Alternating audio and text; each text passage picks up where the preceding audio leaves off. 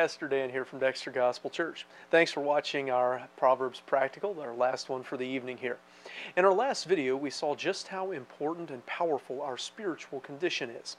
This next verse gives us a key characteristic of wise people, one that kind of runs through the whole book. Proverbs 18, verse 15. Proverbs 18:15 says, "The heart of the prudent getteth knowledge, and the ear of the wise seeketh knowledge." So the prudent person is the one with understanding. They get it. It's the discerning, intelligent, discreet person. And one of the things that marks people like that is the constant acquisition of knowledge. There's an old saying that you will be the same person 5 years from now that you are today, except for the people you meet and the books you read.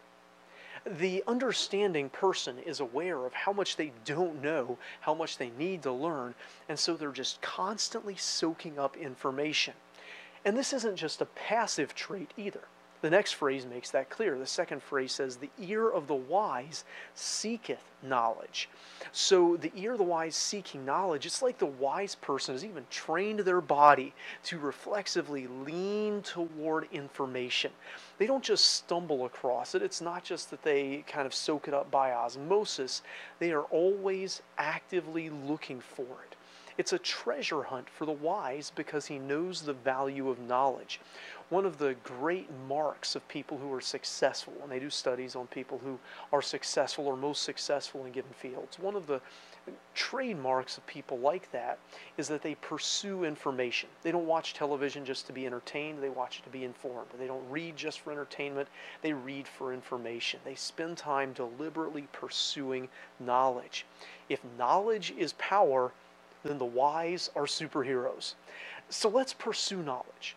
Let's not be content just to be entertained.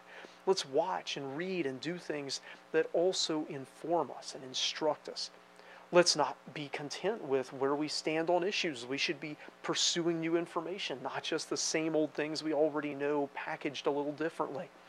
This, again, is not something that happens accidentally or that we stumble upon. It's something we have to deliberately pursue with our actions and our time. It's, I guess, the mental equivalent of eating healthy and exercising. It might not feel as good to learn and pursue knowledge in the moment as to just sit down with some mindless entertainment, but it sure works out better in the long run. It's one of the greatest traits of the wise in the book of Proverbs. They're always trying to learn.